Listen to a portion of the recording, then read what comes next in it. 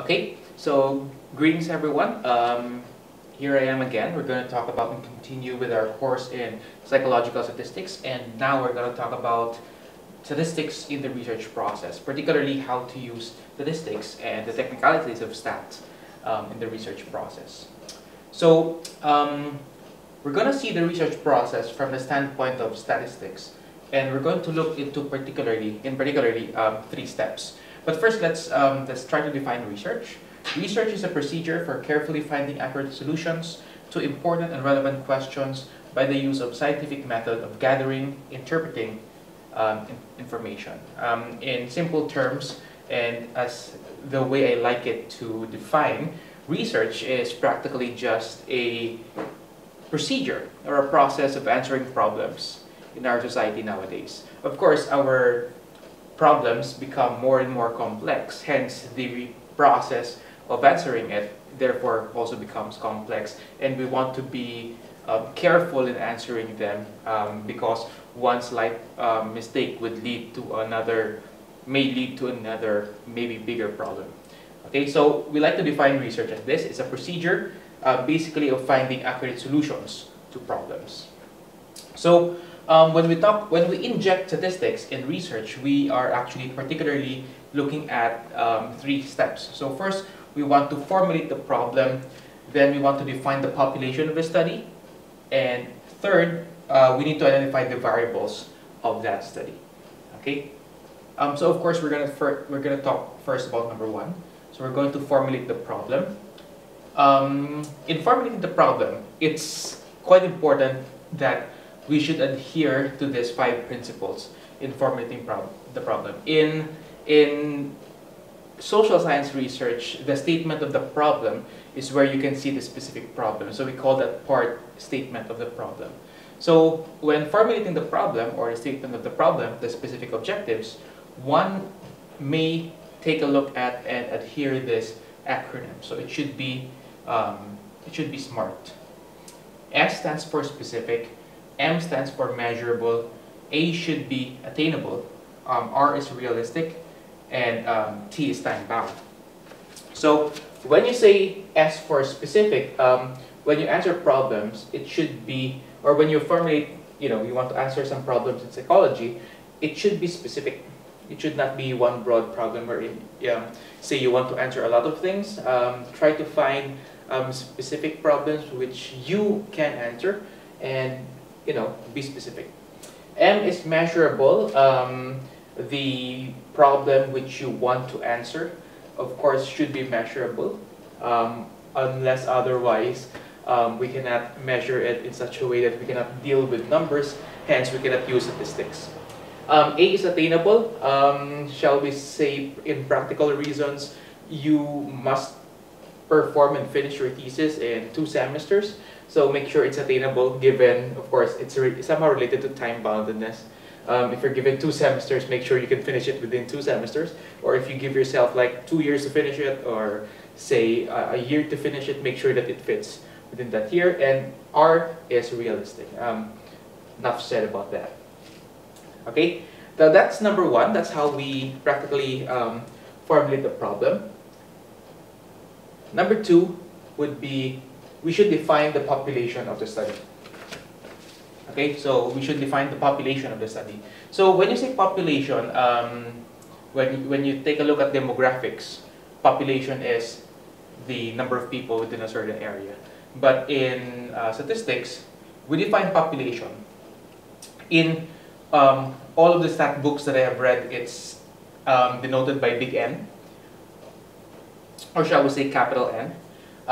It denotes all subjects under investigation, not necessarily human beings in its entirety. But of course, when we're dealing with psychological statistics, it should be human beings, right?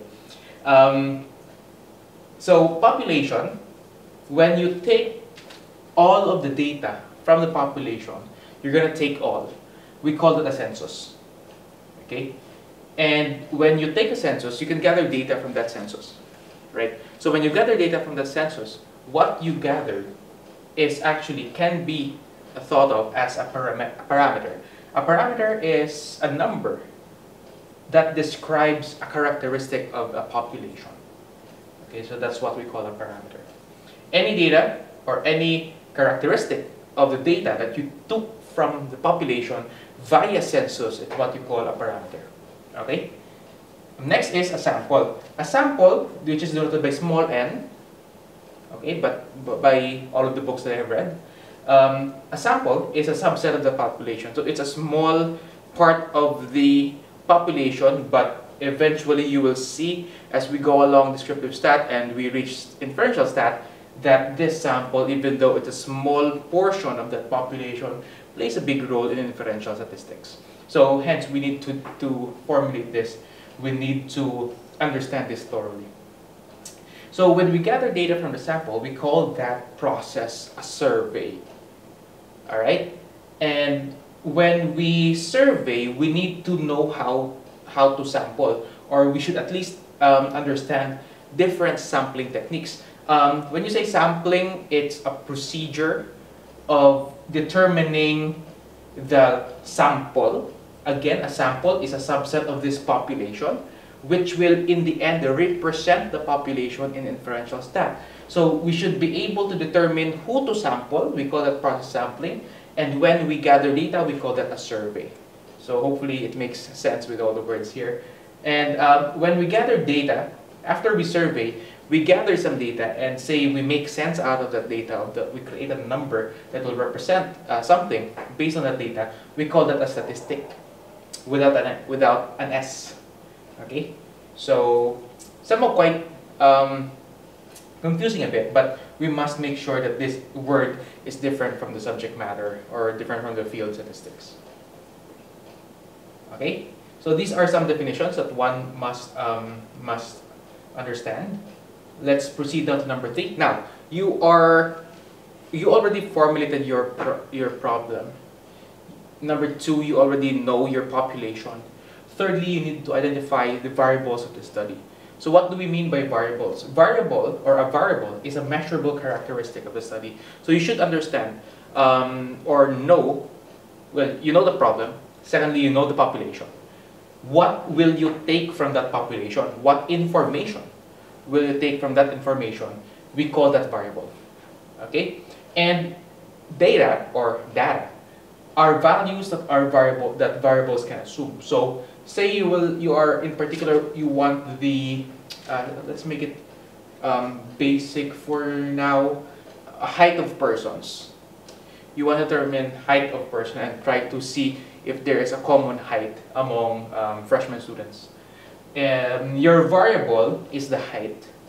Your data are the actual heights you got from your respondents or from your sample. Okay? You collect all that data. What you have is a data set. It's a collection of data values. Okay? So your variable is the height. The data set, or the data, is the individual heights. And the data set is, of course, the group of heights that you have. Okay? So take note of this terminologies over here. Okay, so let's cite an example. Say we have a problem which asks the question, what is the average weekly allowance of a USLS Psych 101 student for the first semester of AY 2022-2023? So that's your problem. Firstly, we need to identify your population. So what is your population here? What are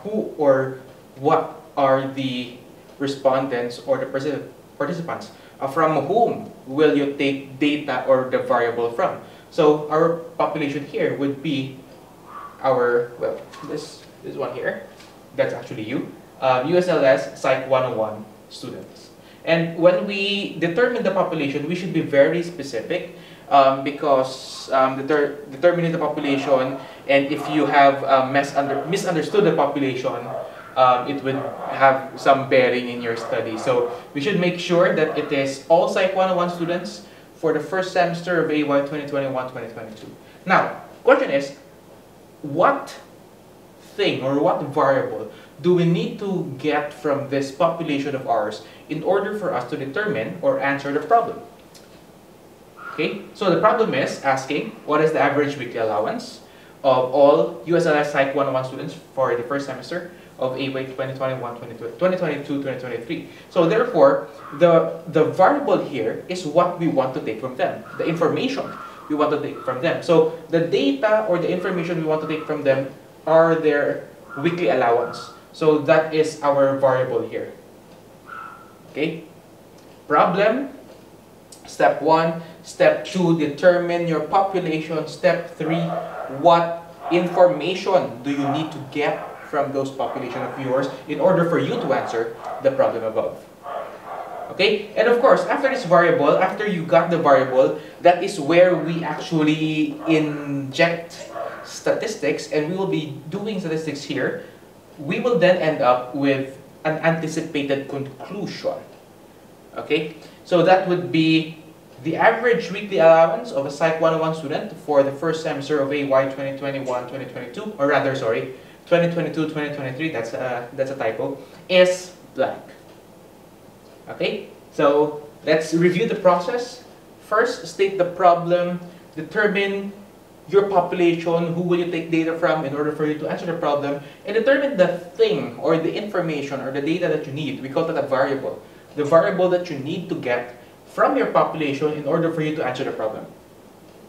After getting the variables, identifying the variables, you apply statistics and you answer the problem, therefore you will end up with a conclusion. Alright, so I hope that makes it clear. If it's not, rewind to this video, rewind that part.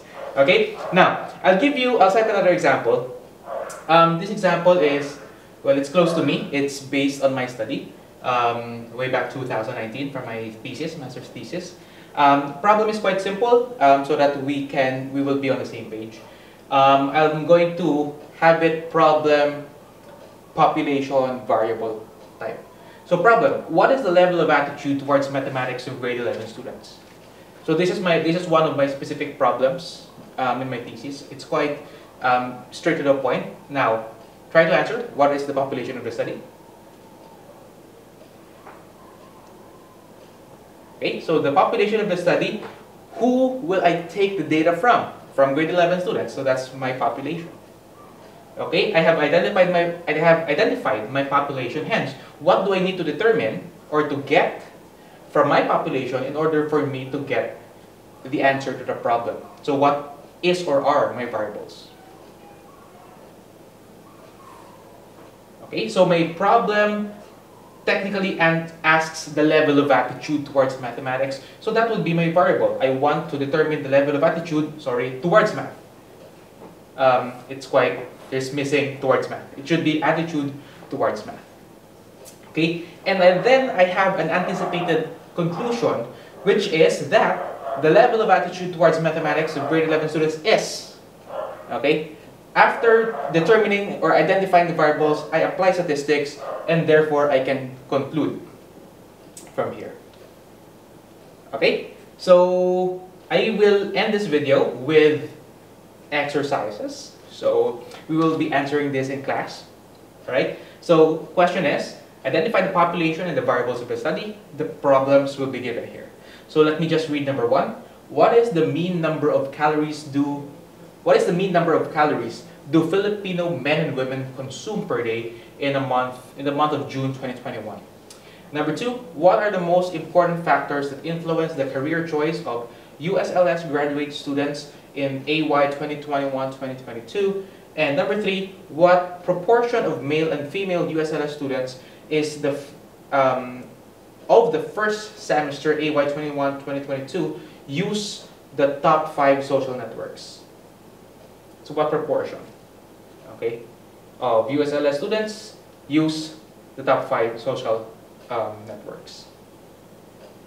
Okay, so we'll be answering this in class, and that will be the end of my slide. But before we end there, let's take a look ahead in research. So we've talked about census and samples, but there are some technicalities before we can reach our anticipated conclusion or our conclusion at the end. So we need to be aware of this. Okay, so sorry, it's not an exercise. Generating the conclusion is not a problem if a census is conducted. Okay, so when you want to generate a conclusion and you had made a census, it will not be a problem because if you conducted a census, all the data will be gathered by you. So when you gather all the data, you don't need to apply interpretation because you don't need to apply, in short, inferential statistics. You don't need to infer because the conclusions are straightforward. The data are given to you already. You cannot apply inferential stat here. Whereas, if only a sample was taken from the population of the study, the conclusion should never be about the sample. It should be about the population. That's the one that I have emphasized as always. When we infer or when we conclude, we always conclude to the population of the study. That's why it's important to identify it. Even if we took a sample, say we only took a portion of the population, say out of 1,000 we only took 300, and from that 300, when we conclude, our conclusion should not be closed within the 300 individuals, but it should be reflected back to the population. So that's how a proper conclusion works. You cannot conclude only to the isolated group of your sample, but you should always share the conclusion or reflect the conclusion back to the population at hand. Okay? So, hence, its form will be quite different from the anticipated conclusion as in the previous examples. Okay? So, sorry, this is not an exercise. This is where my slide will end. Okay, so this is statistics in the research process, and looking forward to have you again in my future videos. So, thank you very much.